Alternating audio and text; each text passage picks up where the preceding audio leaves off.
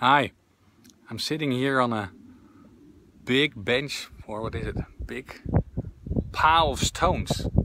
And these stones, yeah, there are a lot of stones. They're like I'm on the olive route on Krk, and Krk is an island in Croatia. And I'm geocaching. I'm finding a cache, a treasure, and there's a treasure hidden in this pile of stones. And it's a micro cache, so it's a very small treasure.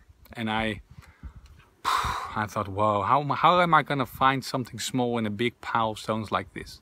I had a coordinate and a GPS, and I had a hint. It said it was on top of it, so okay, I didn't have to look in a hole, but it's there on top of it somewhere, below the wind. Well, below the wind, it didn't make sense to me.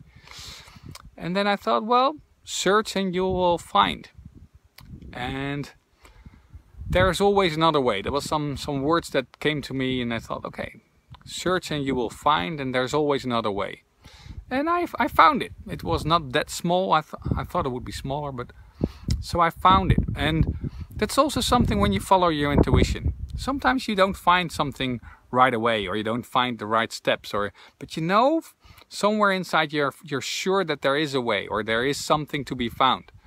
And then there's always this tension between, is this like resistance and I have to go through it, and should I really pursue it and go find it, or is it telling me, well, this is not your way, you should not pursue this route or this path you're walking. And yeah, for me it's, well, when you really get to know your intuition, you know, okay, this is my intuition, and there should be a way, and there should be something to be found. And other times I know, okay, well, I'm searching for something that my mind came up with, or I had some expectations of myself, or other people had expectations of me, and I had to find that. But when it really comes from within, then there's always a way. And when you search, you will find. Even in this big pile of stones on this beautiful island. Look around. Beautiful island of Krk. Krk, actually.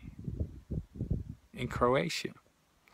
And I'm wondering, okay, what are you going to find that your intuition will tell you, and how are you gonna keep searching to find it? And maybe find another way to reach your goal, or to reach whatever your intuition tells you. Please leave it down in the comments.